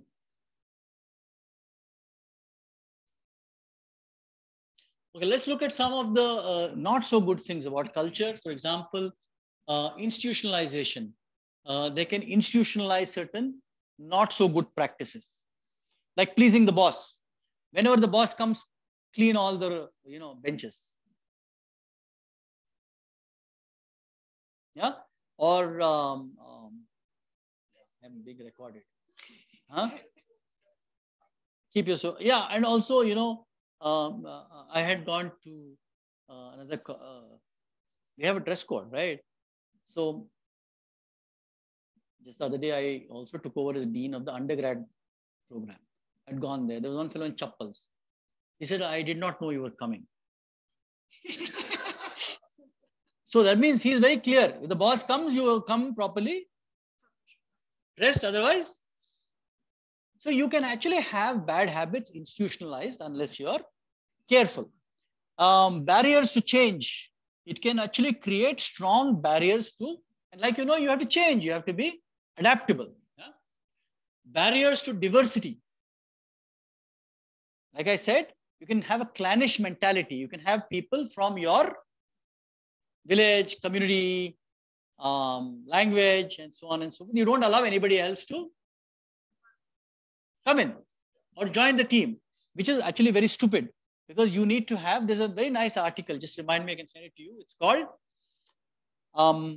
Friendly Fools versus Competent Jerks. So do you want to have friendly, foolish people in your team, or you want to have competent people who you may not like very much? What's your choice?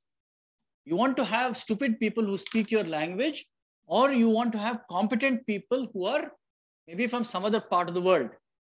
So these are choices you have to make as a manager, as a culture. But you have strong cultures, they can be a barrier to diversity, and you can have toxicity and dysfunction. Yeah, what is dysfunction? What is dysfunctional behavior? You don't fall in line. You gossip. So the lowest form of dysfunctional behavior is gossip. Aggressive behavior towards Correct. So that is the next high. So the lowest form of dysfunctional behavior is, two people can join together and then tell other people that, I saw the boss with the private secretary in the cinema last week. That's a very normal form of dysfunctional behavior at the lowest level. Then it progresses. Aggressive behavior, not coming to office, coming late to office, being physically violent is the highest form of selling off, sabotaging the company, talking ill about the company. Yeah. Or portraying your company. So there was this US senior vice president who was one day found walking along the road in women's clothing. And so he was sacked. So he said, this is my private time, Sunday morning. I'm not in office. But they said, you are senior vice president. You are portraying your company, our company, in bad light. Yeah. And the courts upheld the company's decision in sacking him. So you can't sort of indulge yourself in toxic and dysfunctional behavior and hope to get away with it. It's not acceptable. People must also understand that most organizations don't tolerate. So I have a rule. You can complain about anybody. If it is found wrong and frivolous, you will pay the penalty. In ships also we had it. You can complain about the captain. Please. But if it is found untrue and it was found that you just cooked it up to create trouble, you will go for 3 months to jail. So people were careful. Yeah. So you cannot indulge yourself in toxic and dysfunctional behavior. Barriers to acquisition and mergers. Yeah. So the classic example is when the marriage of the century, when Daimler-Benz and Chrysler merged. They merged. It was called the merger of the century. These are two great companies. One was a middle-class American company, which catered to large volumes. The other one was a luxury car manufacturer, Mercedes-Benz. They came together. They divorced in 2 years. With a lot of turmoil. Why? Because the German culture and the American culture, the individual corporate culture of Daimler and the middle-class culture of Chrysler just could not sit well with each other. They had severe problems and they collapsed. Yeah. Okay, good folk. I'm going to end my class there. A lot of food for thought. Any questions?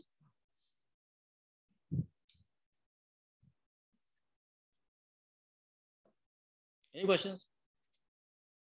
Any questions from online, if you're there? No, sir. No, sir. Think about it. Leadership and, yeah, I got the point. Leadership and culture, think about it, go and read it, and so on and so forth. Next class, I'll talk about a few more topics, and then we're done with your trimester 1. And then your exams will arrive. And then we go. No, I don't reappear because I believe that people must have deep subject matter expertise. Yeah. And so I can of course teach you strategy, and I can teach you entrepreneurship, several other things. I might turn up in very unlikely, but there's a possibility that in trimester 4, specialization, if I have the time. But I'm very also busy because I am the dean for executive education, dean for the full-time MBA, dean for the undergrad now. So a lot of people are surprised I take this class. Yeah. Why you give that intimidatory? Huh? Yeah. Yeah, but then just that I have short fuse for nonsense. Yeah, and let's get on with the job kind of. And yeah, and we were, even as a kid, we were taught don't complain. If you can solve the problem, go and solve it. If you can't solve the problem, live with it. But don't keep complaining and crying and cribbing and, nobody's really interested in listening to you. Yeah, throwing a tantrum. Lesson sang. So culture sets in very quickly when, what you're. So that is actually percolated even to my kid, and he's like that. So whenever he complains, then we wake up.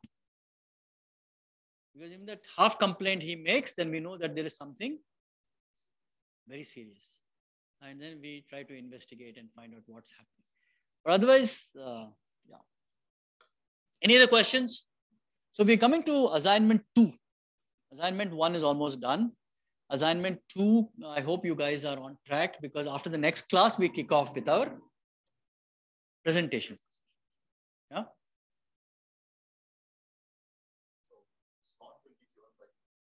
So you can, Rajan will open up, Professor Rajan will open up a Google Sheet. We'll have 2, this will stretch over, say, 1 week or so in the evenings. So you can choose your slot. 2 per day. We'll have in the evening, maybe 7 to 8 or something. Or 6:30 to 7:30. Whatever it is, whatever is convenient. So choice is yours. Only request is try to get as many of your group members on board to come there and present. Because it raises, and if they're not contributing, then don't include them, please. Yeah.